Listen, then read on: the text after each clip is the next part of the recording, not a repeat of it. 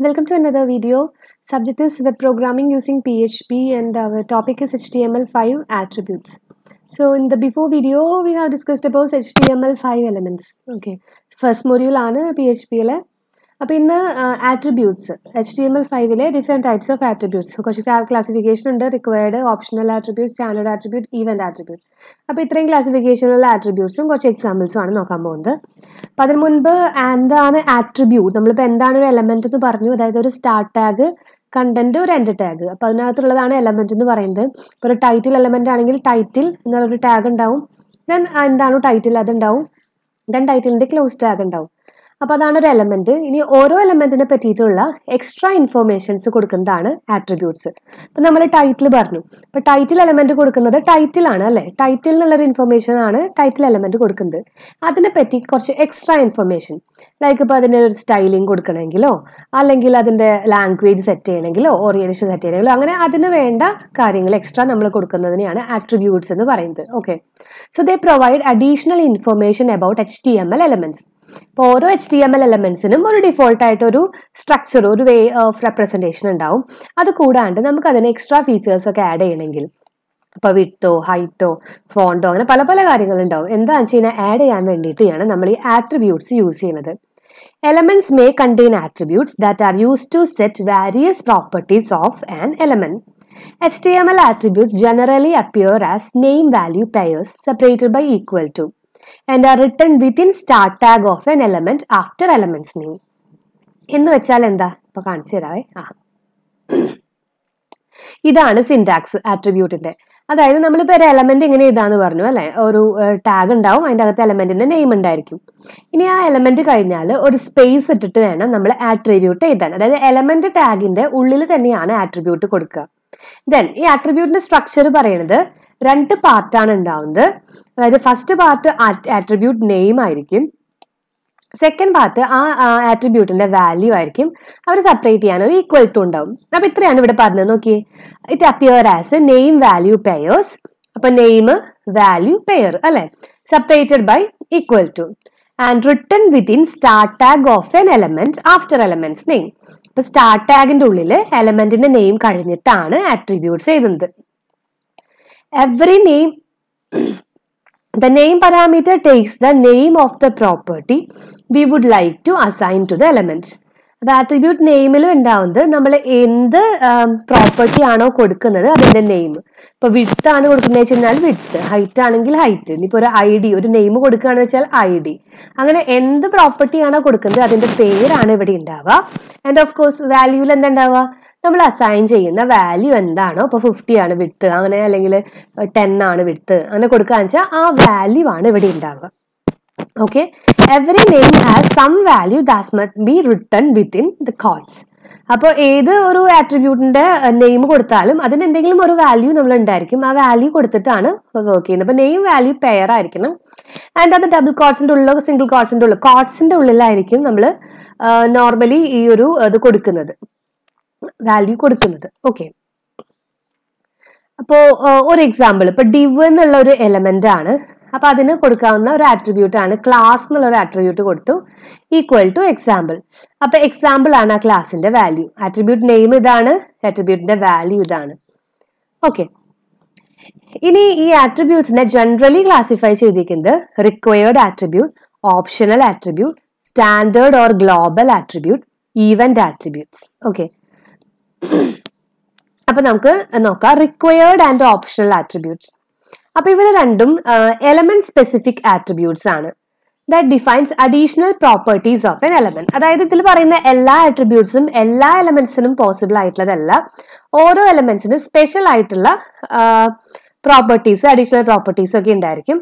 അപ്പൊ അങ്ങനെ element specific ആയിട്ടുള്ള ആട്രിബ്യൂട്ട്സ് ആണ് ഈ റിക്വയർഡ് ആട്രിബ്യൂട്ട്സും ഓപ്ഷണൽ ആട്രിബ്യൂട്ട്സും. അപ്പൊ രണ്ടെണ്ണം. റിക്വയർഡ് എന്ന് പറയുമ്പോൾ പേരിന് തന്നെ അറിയാലോ.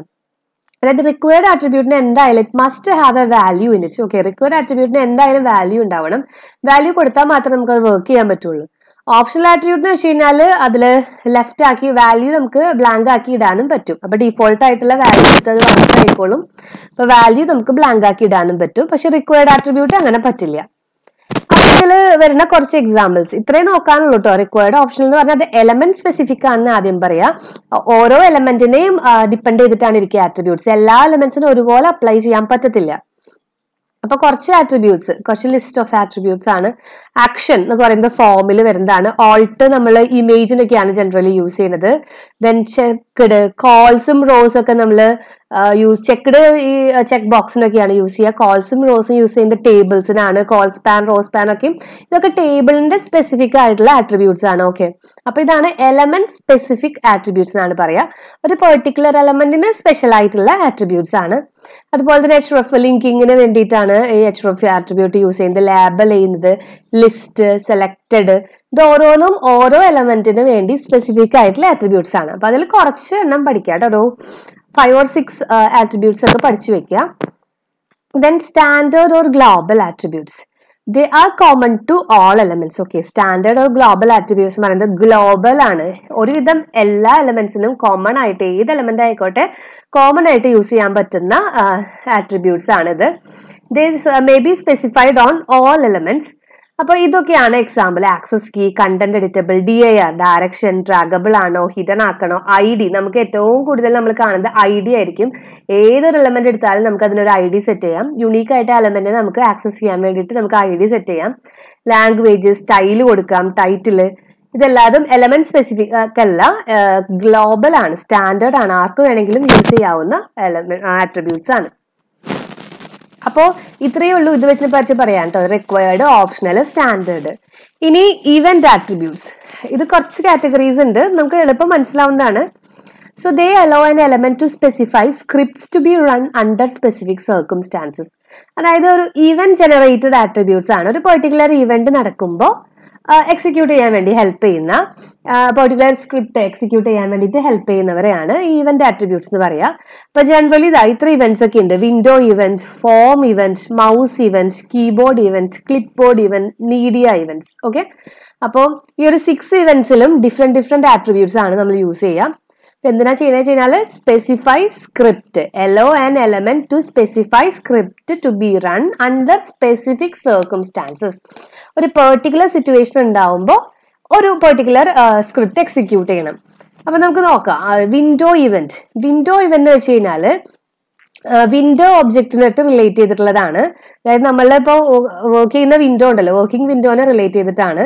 സോ ഇതൊക്കെയാണ് അതിൽ ആട്രിബ്യൂട്ട്. അതായത് ഓൺ ആഫ്റ്റർ പ്രിന്റ് എന്ന് വെച്ചാൽ എന്താ, പ്രിന്റിങ് കഴിഞ്ഞാൽ എന്തെങ്കിലും ഒരു പെർട്ടിക്കുലർ സംഭവം നടക്കാനായിരിക്കും, അല്ലെങ്കിൽ ഒരു ആക്ടിവിറ്റി വേണമായിരിക്കാം, അല്ലെങ്കിൽ ഏതൊരു function work ചെയ്യണമായിരിക്കാം script.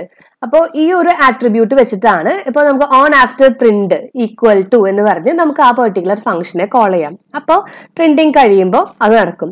On before പ്രിന്റിന് മുന്നേ ആ ഫംഗ്ഷനെ കോൾ ചെയ്യും. ഓൺ എറർ, ഇപ്പൊ ഇൻ കേസ് എറർ ഉണ്ടാവുകയെന്ന് വെച്ചാൽ ഓൺ എറർ ഈക്വൽ ടു എന്ന് പറഞ്ഞിട്ട് നമുക്ക് ആ ഒരു പെർട്ടിക്കുലർ ഫംഗ്ഷൻ കോൾ ചെയ്യാൻ പറ്റും. അപ്പൊ അങ്ങനെ ആ ഒരു സ്ക്രിപ്റ്റിനെ കോൾ ചെയ്യാൻ പറ്റും. അപ്പൊ ഇതാണ് ഈ ആട്രിബ്യൂട്ട്സിന്റെ ഒക്കെ വരുന്നത്. On error, on load, on online, on offline, ഇതൊക്കെ വിൻഡോ ഇവന്റ്സ് ആണ്. ഇനി ഫോം ഇവന്റ്സ് നമ്മൾ യൂസ് ചെയ്യും. കാരണം ജാവാസ്ക്രിപ്റ്റിലും ഒക്കെ യൂസ് ചെയ്യുമ്പോൾ, PHP ജാവാസ്ക്രിപ്റ്റ് ഒക്കെ വരുമ്പോൾ നമുക്ക് ഫോം സബ്മിഷൻ ഒക്കെ വരുമ്പോൾ ഇതിലെ കുറച്ച് ആട്രിബ്യൂട്ട്സ് ഒക്കെയും നമ്മൾ യൂസ് ചെയ്യാറുണ്ട്. ഇനി വരുന്ന മൊഡ്യൂൾസിൽ നമ്മളിത് യൂസ് ചെയ്യാറുണ്ട് കേട്ടോ. So events that occur due to the user interacting with the HTML form controls. Form കൺട്രോളിലുള്ള interaction വെച്ചിട്ടുണ്ടാവുന്ന events ആണ്. ഓൺ ബ്ലർ ആയാല്, ഓൺ ചേഞ്ച്, ഓൺ ഫോക്കസ്. ഇപ്പൊ ഒരു പെർട്ടിക്കുലർ ഏതെങ്കിലും ഒരു ബട്ടണോ അല്ലെങ്കിൽ ഏതെങ്കിലും ഒരു സിമ്പിൾ ഫോക്കസ് ആവാൻ വെച്ചാൽ, ഫോം എലമെന്റ് ഫോക്കസ് ആവാൻ കഴിഞ്ഞാല് ഓൺ ഇൻപുട്ട് കൊടുക്കുകയാണെങ്കിൽ, ഓൺ റീസെറ്റ്. ഇപ്പൊ റീസെറ്റ് ബട്ടൺ ക്ലിക്ക് ചെയ്യൂല ഫോമിൽ, നമ്മൾ സബ്മിറ്റും റീസെറ്റും കണ്ടുണ്ടാവുമല്ലോ. സോ ഓൺ റീസെറ്റ് എന്ന് പറഞ്ഞാൽ ആ റീസെറ്റ് ബട്ടൺ ക്ലിക്ക് ചെയ്യുകയാണെങ്കിൽ നമ്മൾ ഓൺ റീസെറ്റിൽ കൊടുക്കുന്ന എന്താണോ ആക്ടിവിറ്റി അതായിരിക്കും എക്സിക്യൂട്ട് ചെയ്യുന്നത്. ഓൺ സെലക്ട്, ഓൺ സബ്മിറ്റ്, ഇതാണ് ഏറ്റവും കൂടുതൽ യൂസ് ചെയ്യുക. ഇപ്പൊ ഒരു ഫോം നമ്മളൊക്കെ ടൈപ്പ് ചെയ്തു, യൂസർ സബ്മിറ്റ് ഞെക്കുമ്പോൾ ഈ ഫോം സബ്മിറ്റ് ആവണമെങ്കിൽ അതിന്റെ ബാക്ക് എൻഡിൽ കുറച്ച് കാര്യങ്ങൾ നടക്കണമല്ലോ. സോ അത് click on submit equal to എന്ന് പറഞ്ഞ് നമ്മൾ ആ ഫംഗ്ഷനെ കോൾ ചെയ്യും. സബ്മിറ്റ് ചെയ്യുമ്പോൾ എന്താണോ നടക്കേണ്ടത്. അപ്പൊ ഇതൊക്കെ അറിഞ്ഞിരിക്കുക, ഇതൊക്കെയാണ് ആട്രിബ്യൂട്ട്സ് എന്ന് മനസ്സിലാക്കി വെക്കുക. ഇതുപോലെ തന്നെ മൗസ് ഇവന്റ്സും ഉണ്ട്. മൗസിന്റെ മൂവ്മെന്റിന് വെച്ചിട്ടും ഇവന്റ്സ് വരുന്നുണ്ട്. Events that occur due to the user interacting with a pointing device. on click, on double click, on drag and, on drop, on mouse down, on wheel. അപ്പോൾ ഇതൊക്കെയും അതായത് മൗസ് വീൽ സ്ക്രോൾ ചെയ്യുന്നത് ഇതെല്ലാതും mouse related events ആണ്. അതുപോലെ തന്നെ keyboard ഇവന്റ്സും വരുന്നുണ്ട്. Events that occur by the user interaction with the keyboard. On key down, key press ചെയ്യുമ്പോൾ, on key up, on key press, അങ്ങനെ പല ഇവന്റ്സും വരുന്നുണ്ട്. ക്ലിപ്പ് ബോർഡ് ഇവന്റ്സ് നമ്മൾ ഈ കട്ട് കോപ്പി പേസ്റ്റ് ഒക്കെ ചെയ്യില്ലേ, അപ്പോഴാണ് ക്ലിപ്പ് ബോർഡിലേക്കല്ലേ ചെയ്യുന്നത്. അപ്പൊ അതിനെ റിലേറ്റ് ചെയ്തിട്ടുള്ള modification of the clip board, copy cut and paste, on copy, then on cut, on paste, ഇതാണ് അതിന്റെ ആട്രിബ്യൂട്ട്സ്. ഇനി മീഡിയ ഇവന്റ്സ് എന്ന് പറയുമ്പോൾ മീഡിയ റിലേറ്റഡ് ആണ്. Events that occur when handling media events that are embedded inside the HTML document, like audio, video, ഇതൊക്കെ ഉണ്ടല്ലോ, അതിനെ deal ചെയ്യുമ്പോൾ വരുന്ന ചേഞ്ചസ് കാണിക്കാൻ വേണ്ടിയിട്ടാണ്.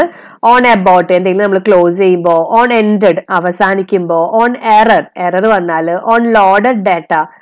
സോ ഇതൊക്കെയാണ് some of the attributes related to media events. Okay, അപ്പോൾ ഇത്രയാണ് HTML5ന്റെ ആട്രിബ്യൂട്ട്സിനെ പറ്റി പറയാനുള്ളത്. ഇപ്പോൾ വളരെ ഈസിയാണ്. റിക്വയർഡും ഓപ്ഷണലും, അതായത് എലമെന്റ് സ്പെസിഫിക് ആയിട്ടുള്ള ആട്രിബ്യൂട്ട്, പിന്നെ ജനറൽ ആയിട്ട് ഗ്ലോബൽ ആയിട്ടുള്ള ആട്രിബ്യൂട്ട്, ദെൻ ഈ ഈവന്റ് റിലേറ്റഡ് ആയിട്ടുള്ള ആട്രിബ്യൂട്ട്. അപ്പോൾ കൺസെപ്റ്റ് ഒക്കെ മനസ്സിലായെന്ന് വിചാരിക്കുന്നു. നോട്ട്സ് ഡിസ്ക്രിപ്ഷനിൽ അറ്റാച്ച് ചെയ്തിട്ടുണ്ട് കേട്ടോ.